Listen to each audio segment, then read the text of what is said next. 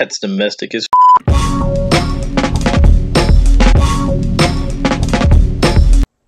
So what's up, guys? Today we're going to take the SS and we're going to add a little performance improvement. We got LS Fest in a week from now, so we're going to take the car out to LS Fest and we're going to do some autocross and enjoy LS Fest that Friday, Saturday, Sunday, and then the following Monday we're going to go ahead and go to Drag Week up at Commerce in Atlanta Dragway. So hopefully maybe we'll do 2 videos, maybe we'll do a couple.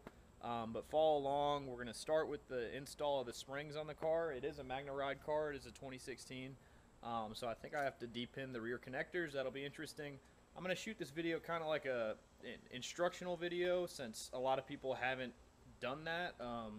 There's a lot of information on the internet about how to do it, but not really video stuff, real quick how-tos. So what do we have? We have the Eibach Pro Kit. So we're going to go ahead and get started. First things first, we'll disconnect the battery. I'm probably going to do one side at a time just so I can walk through it. But hopefully this goes well, and hopefully the headaches that others have had around depinning the rear connectors and everything like that, I can walk you guys through verbally, as well as show you instead of taking pictures and writing stuff online. Some people, it's easier for them to see that. So let's get started. All right. So we're going to start with the left front.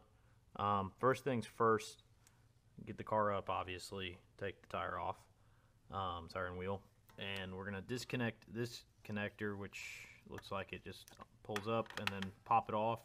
Basically, you want to take all the connectors off of anything that's mounted to the shock tower or the shock itself.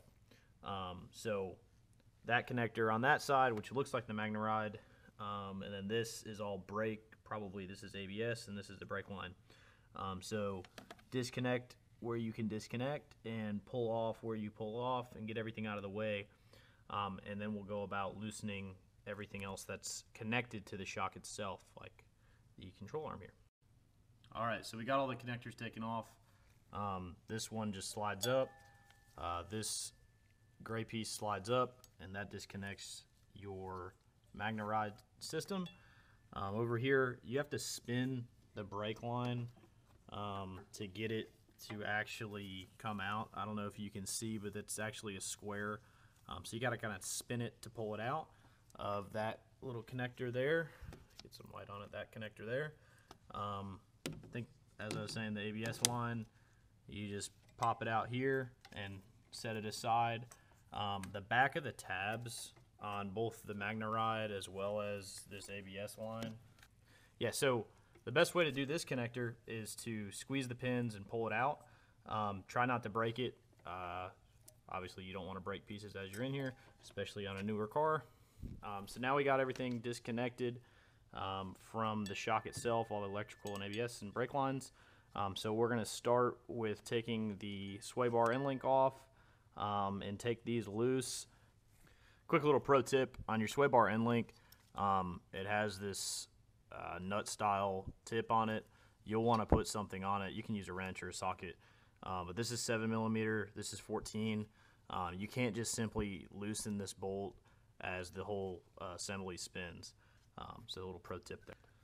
So here's another tip, sway bar end link. As you can see, where it sits is a lot higher than where the shock is when you're in full droop. So I got my jack and I jacked it up to be able to get that sway bar end link out. I usually like taking the sway bar end link out before I drop the spindle.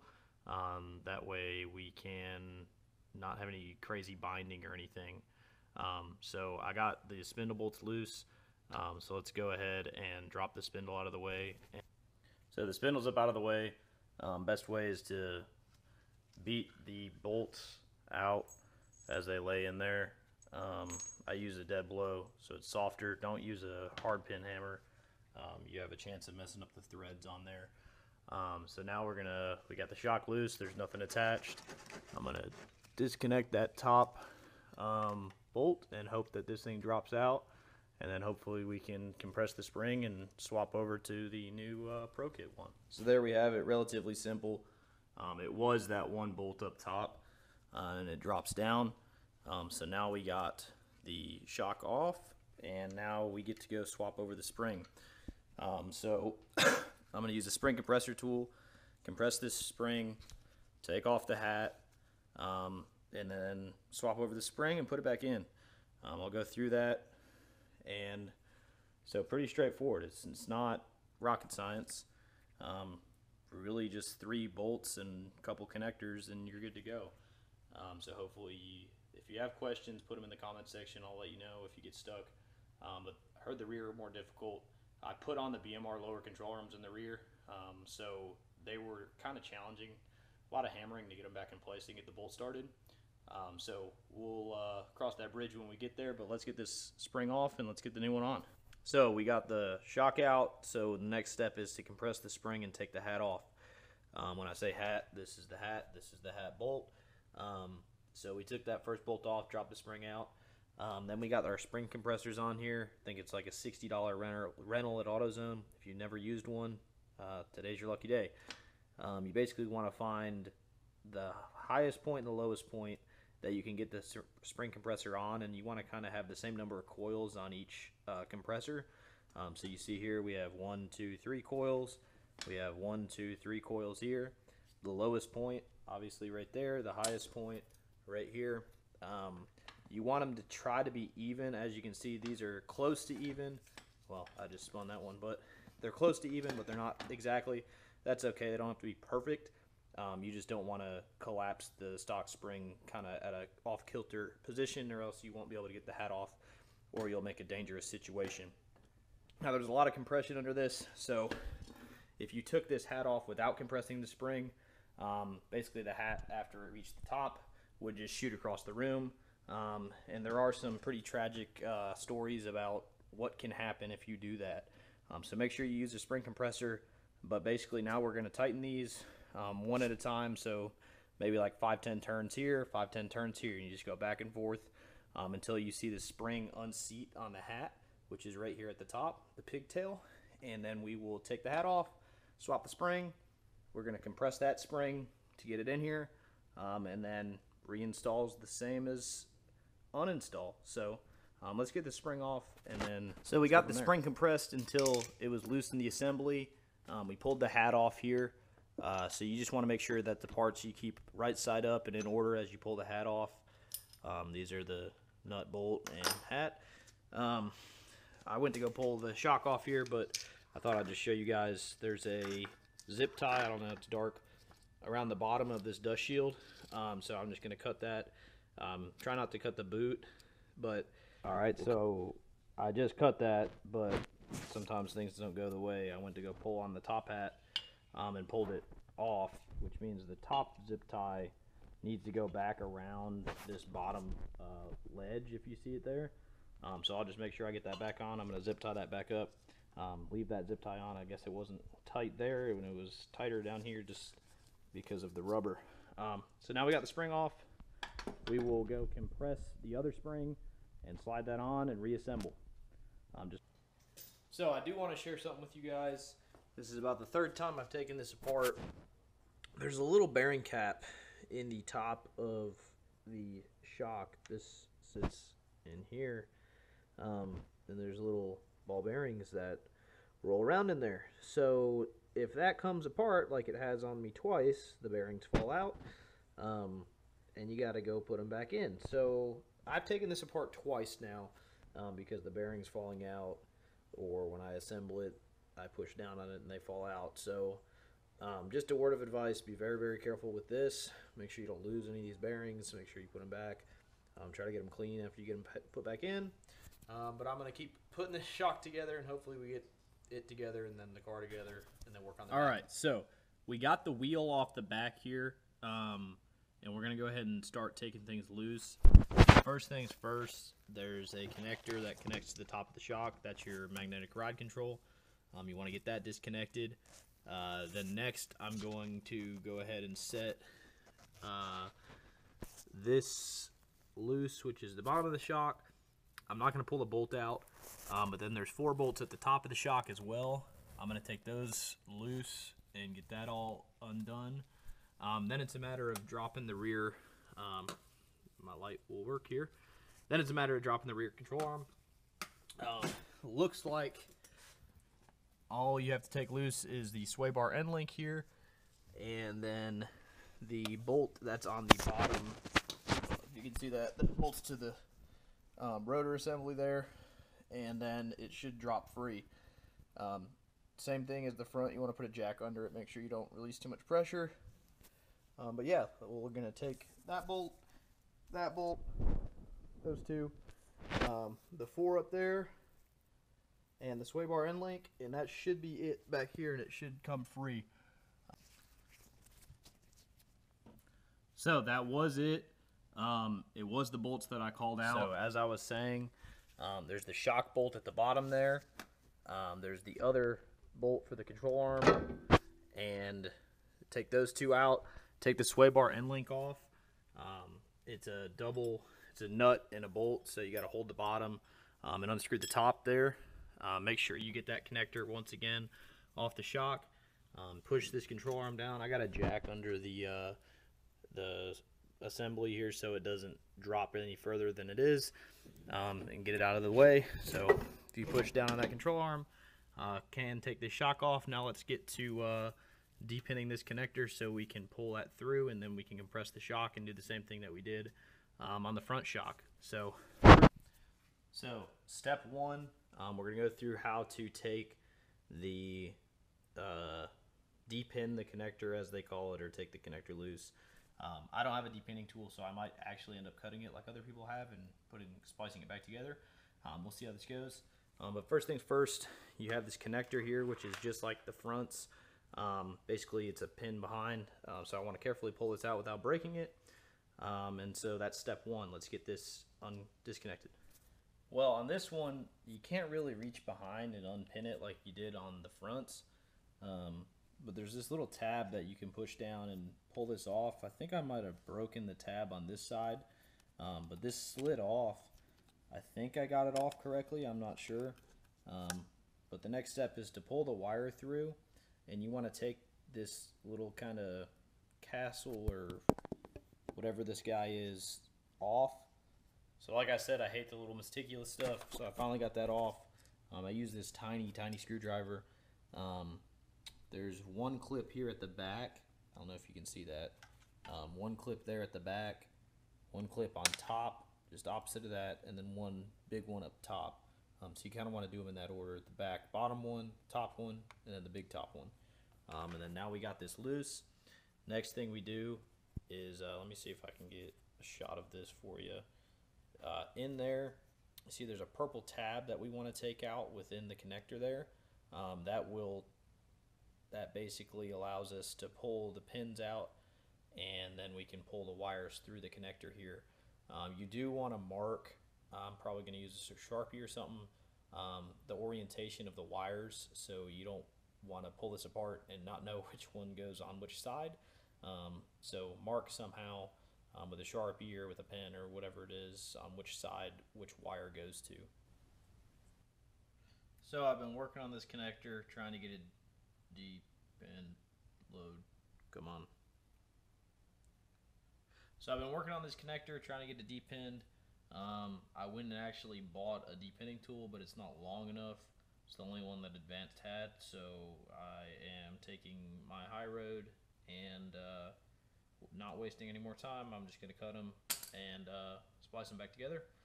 So if you can find a depinning tool and you have the patience, go for it. I don't have the patience, nor the tool, I guess. Probably if I had the right tool, it'd be easy, but I'm going to cut it. I'm going to put them back together, and then we'll pull this spring off. Same thing as the other one. Take the hat off, take everything apart, put the new spring on, and we'll be good to go.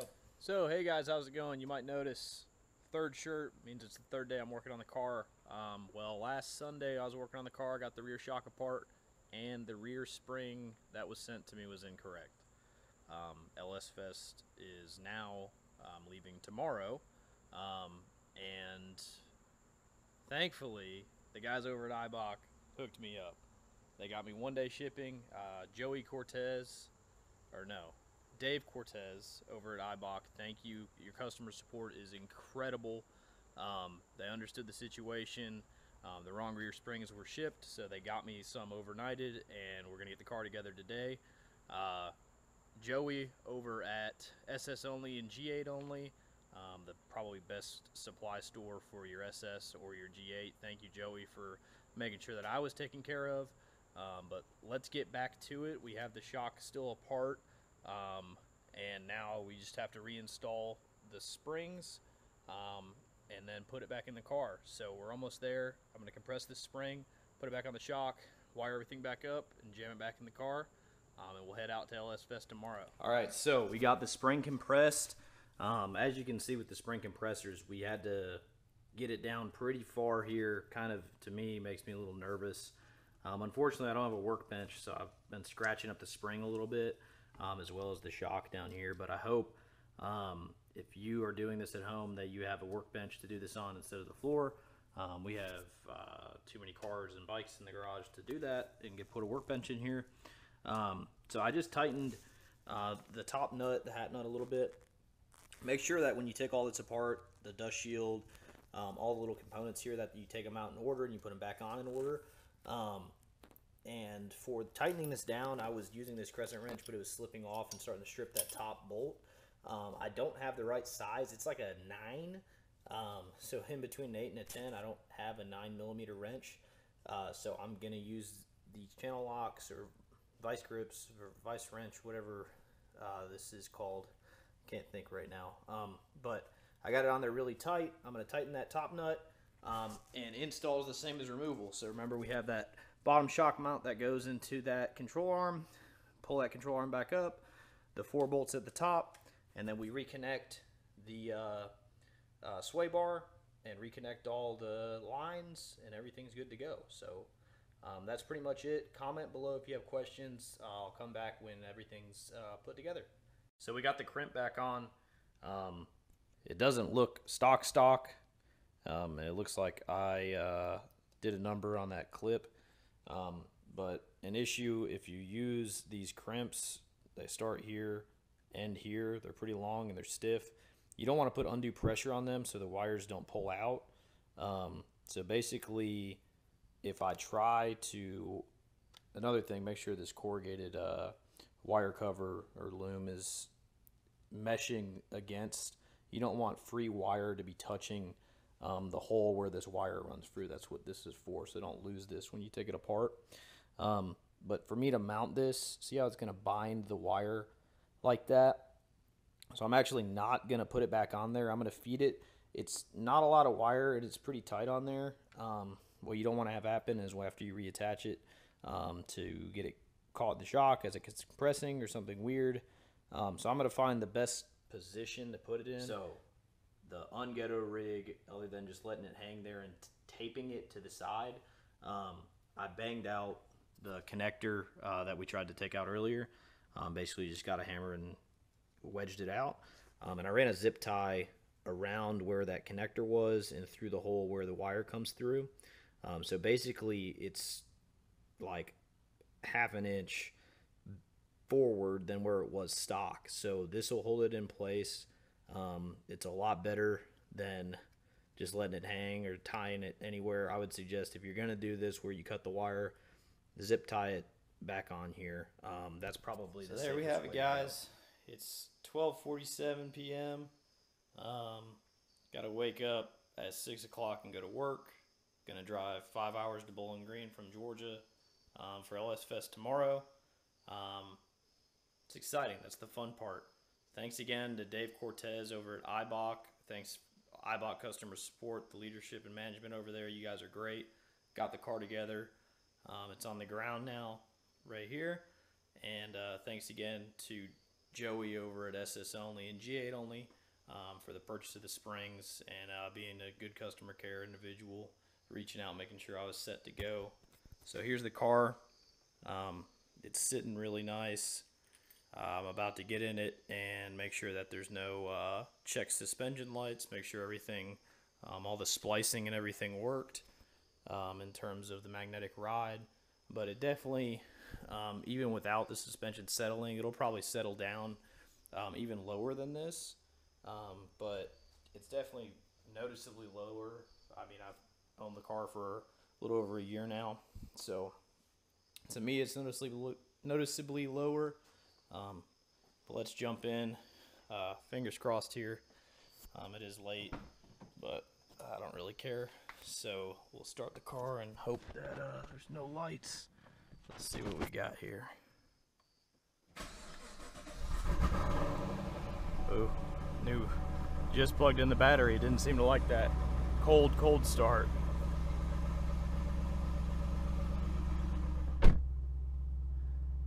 It's calibrating everything. Says the compass is calibrating there. Service suspension system.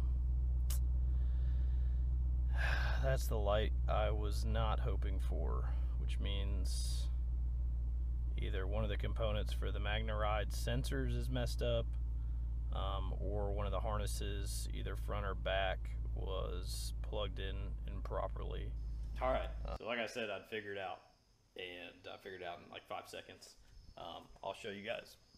So underneath the car, this is just this side. I haven't even checked the other side yet. I got excited.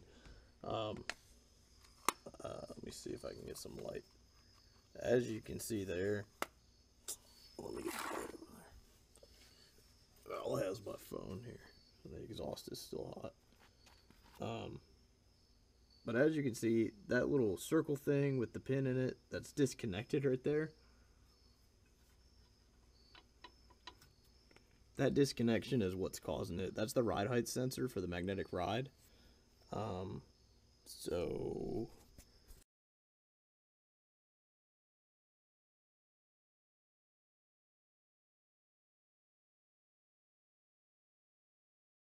thanks for watching, guys. If you lower the car, figure out what you got to do here. But hopefully you guys enjoyed the install video. Alright, bye guys. Subscribe below.